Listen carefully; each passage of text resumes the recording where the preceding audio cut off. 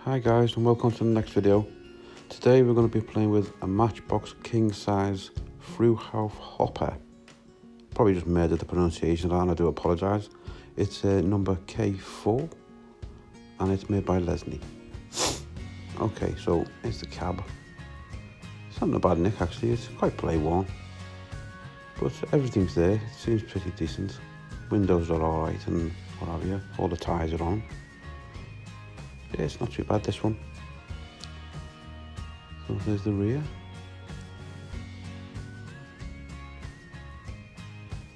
The shutters at the bottom, all in order, all working. And on the trailer, it's the same setup basically. The little hook on the front, the trailer hook still in position.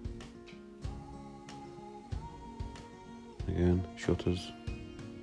This one has the little dolly on it.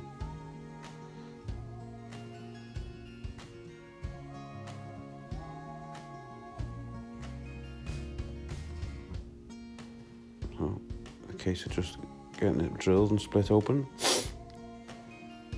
Get these tyres off.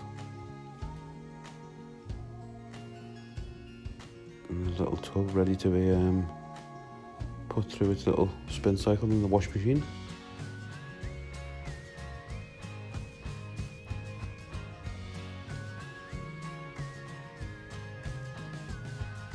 I was expecting half of these to be broken, to be honest, but turned out every one of them were fine.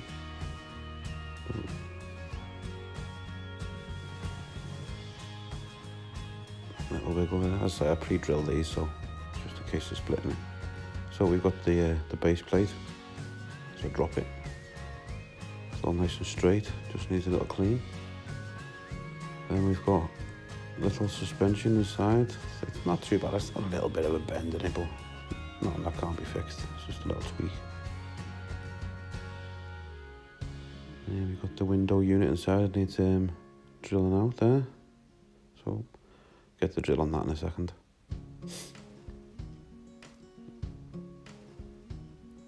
Right, time for the first one. Wheels off.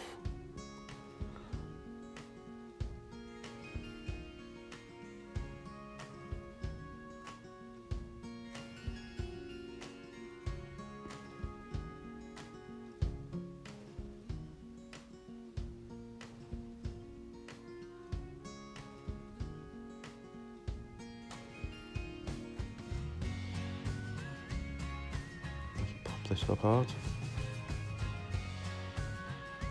A little bit of gentle persuasion.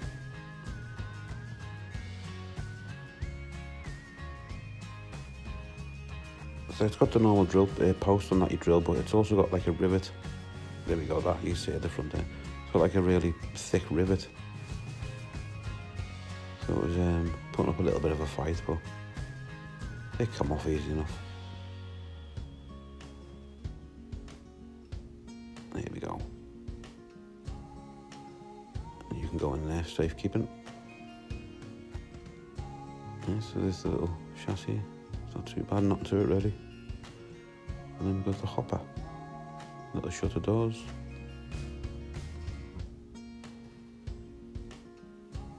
All nice and straight as well actually, so it's a bonus. Let's see what this one entails. Wheels off again. Same procedure.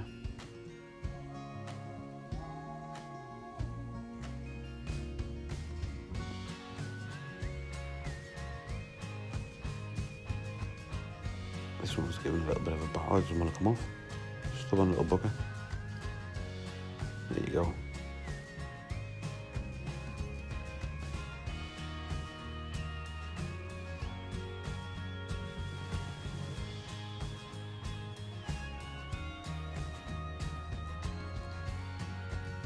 Seems like an endless chore this, the amount of bloody tyres on this thing's ridiculous.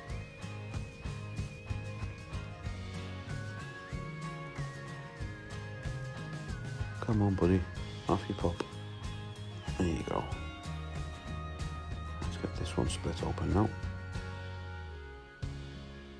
Same drill again, in we go. Get it behind this big rivet this time.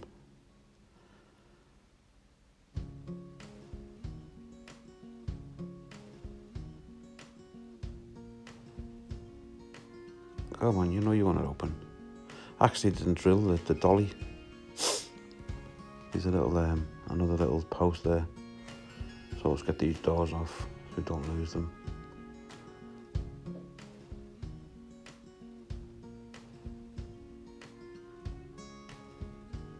Let's get the drill out.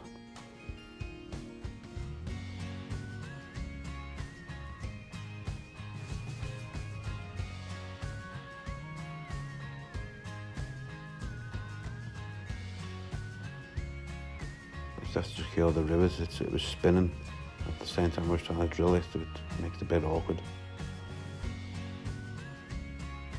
I might as well do this window while I'm here now. Carefully not to go through the top and into my finger.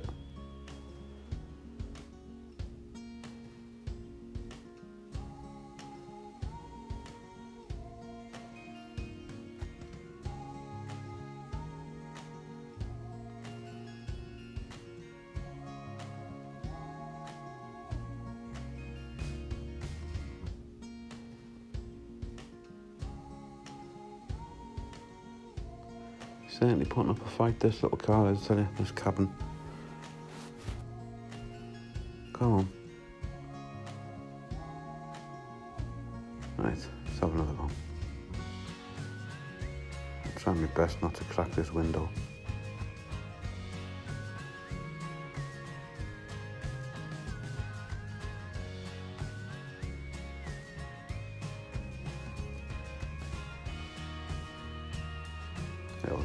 A little general tap on the roof, see if we can loosen it.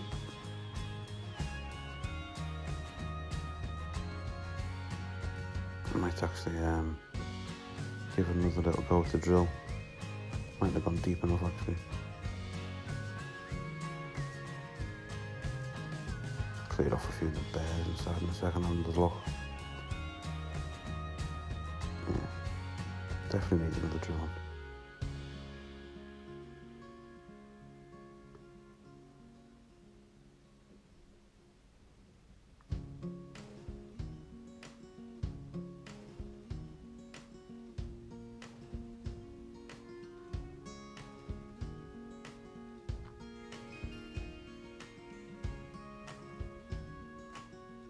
I'm sorry I've done this here, it's a bit awkward to do, like trying to show it in front of the camera, so I just thought, just for the sake of this bit, I'll just quickly do it a bit closer to me.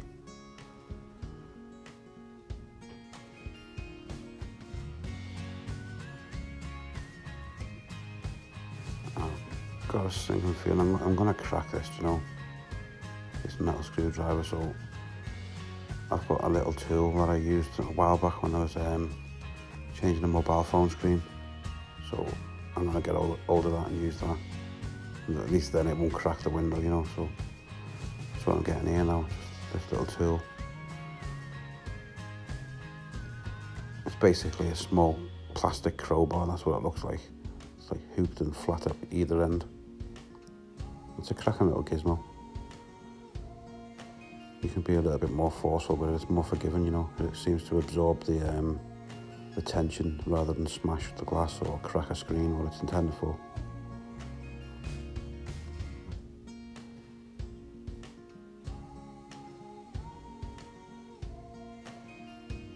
Get right underneath it here. It's putting up a proper little fight, this window though. And there she is. Finally.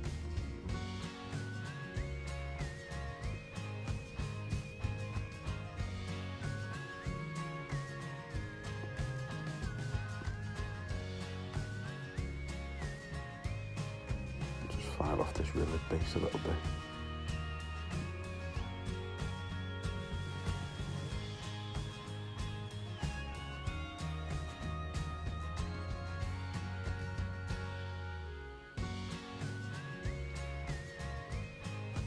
And you can see the inside it's got like the rivet and it spins. So I'll do that off camera. But yeah, there's the window shield, it's all fine. A little bit of scuffs and bumps, but it'll come up in the wash. Oh, another tyre.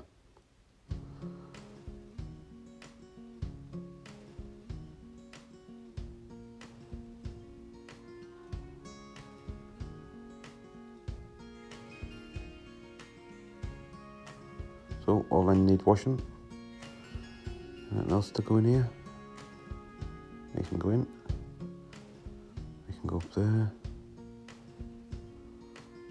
Right. Off to the stripper. Caustic time.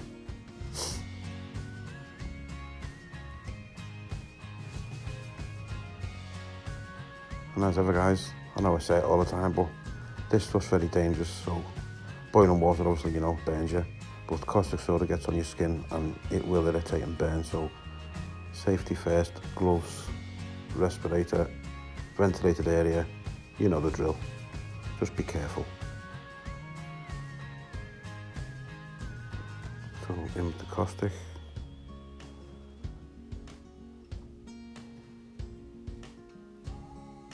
Nice reaction straight away, it's a good sign, very good sign.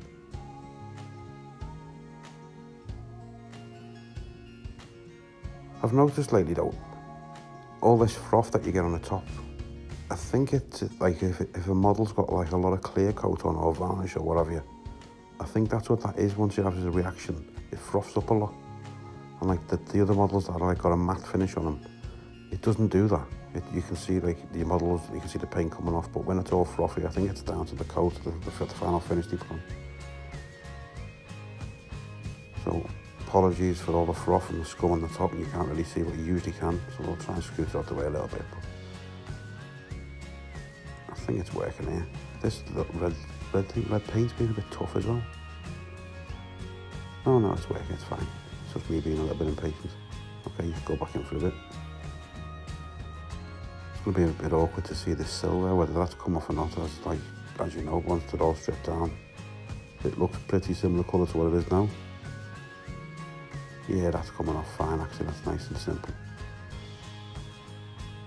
Yeah, be alright. Okay, so I'll put it back on the table and see what we've got. Right, all the main stuff turned out okay, all this stuff. But this, you'll notice it's got a little paint on because as it was in the soda, and I realised I'd left the bloody wheel on. And I was terrified it was going to melt the plastic, so I had to quickly whip it out and rinse it off, so that's going to have to be taken care of a different way, so I'll put that to one side. But everything else, it all come up good. So time to clean it up properly. So I'm not going to sit here and bore you with all these pieces getting done, so I'll just show you the process a little bit on this one. I say it's a bit awkward as well. These bloody pins fly off everywhere from these little wheels. End up everywhere. So you have to sort of hold them in a certain way to prevent it. It doesn't 100% prevent it, but it helps, you know. And as I say, like doing it like this far in front of you at a weird angle, it's not helping, so I'll just do a little bit and then I'll do the rest off camera and then I'll bring it back to you once it's all done.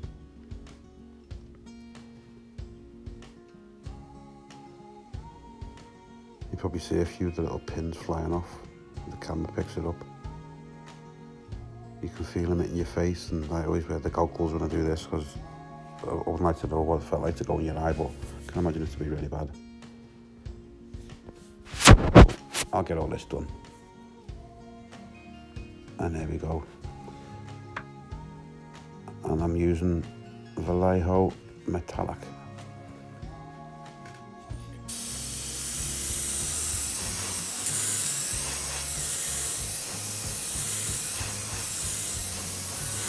There we go. Give it a quick mix over. And you're going to notice as well these little hopper doors are going to start blowing about everywhere. The reason I'm doing it this way today is because I've got 3 projects on the same time. So the other 2 projects are taking up all my clamps with the other stuff that's being sprayed. So I've got no more forceps clamps or nothing to hold everything on. So I'll just have to make do. So apologies for the scruffy way it's being done, but it's the only thing I could do. And it gives you a better close-up as well, actually, the way things get displayed and everything. And I do the main hoppers first, and then I'll lower the pressure down on the compressor down to, I think I went down to about between 8 and 10 psi. You still blow about a little bit, but it's more controllable.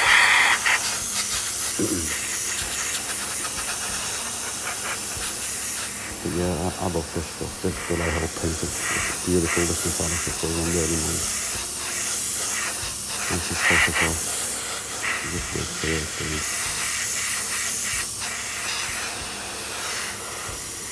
So I'll show you like the first coat or two of little skin nodes of it, and then as normal, I'll cut them to the reveal once everything's all done. Just to give you an idea of how I do it, really.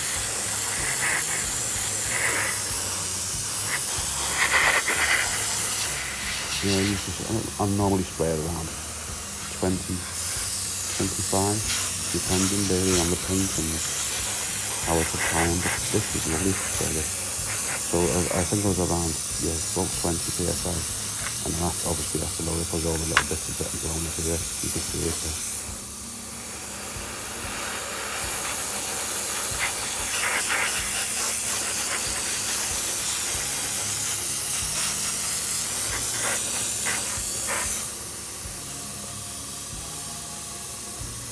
The rapid movement there, that's not me painting that, but I'm blowing it off the thing to dry it quicker so I can handle the little bits and bobs. So it's like instantly drying anyway. So it's just dry down and a little bit more. Put the paint on and blast it there. A little bit more paint.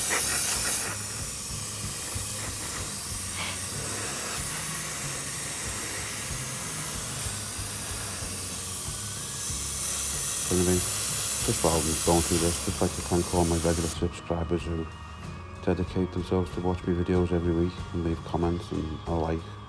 And welcome to any new subscribers that are here. And if you haven't yet subscribed and you're enjoying the content, then please hit that thumbs up and subscribe, and even better, hit the bell icon and you'll be notified of future content and you won't miss out on anything. So thank you very much everyone for watching all the time, and as I say, I do appreciate everyone. And don't be shy, don't be shy and leave a comment. I will get back to you. And I appreciate everybody's time. So thank you for that. And I hope everybody's staying safe as well. Take care of yourselves. And just lower this pressure down. Got things flowing everywhere. It's really low, this pressure now. It's around about 8, but it's, as you can see, it's still blowing around a little bit, but it's not too bad.